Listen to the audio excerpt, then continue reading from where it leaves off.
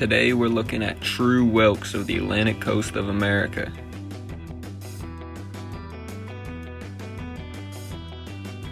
Starting up north, we got the wavy whelk, which ranges from Europe through the Arctic down through northern Jersey. This guy is about 5 inches at its biggest and cannot survive temperatures over 82 degrees Fahrenheit or 29 degrees Celsius. This is also commonly called the northern whelk. There's only one more true whelk up in New England, being the 10-ridged whelk ranging from Nova Scotia down to Massachusetts. This is one of the prettiest shells found up in New England, being 3 to 4 inches, and often referred to as the New England Neptune. Farther south down the coast, there's a few small true whelks like the mottled spindle ranging from North Carolina through the West Indies. That one being a single inch, and this next one measuring in at 1 1/4 inches. The cross-banded spindle ranging through the Gulf. And the intricate Bailey shell ranges the southern tip of Florida and the West Indies and is 1/2 inch. Now on to some neat ones. Here we got the crown conch ranging the Gulf of Mexico and being about 5 inches big.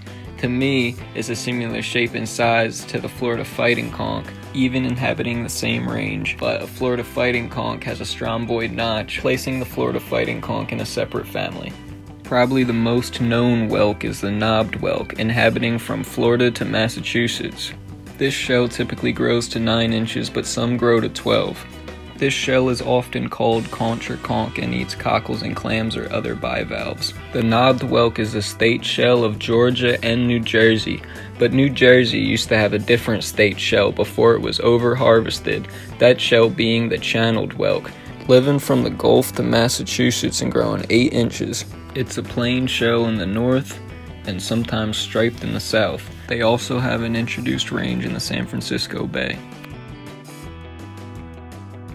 The lightning whelk is found from the Gulf to South Carolina and has been found up to 15 inches long. This shell's most notable difference is that it opens to the left as opposed to the right like most whelks. The perverse whelk, ranging from the Carolinas to Florida and being up to 8 inches long, is noted by the Peterson Field Guide to be able to open right or left. Once regarded as a subspecies of knobbed whelk, the more bent up swollen one shown on the left is now considered a separate species. Many do not know the shell is identifiable from the knobbed whelk, and many more do not know that other whelk species could have a small chance to open left as well.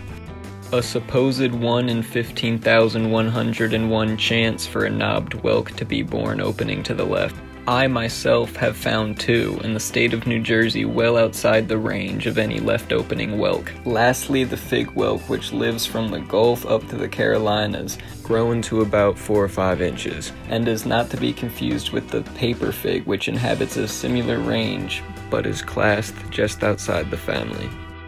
The turnip whelk being honorably mentioned due to it only inhabiting Mexico.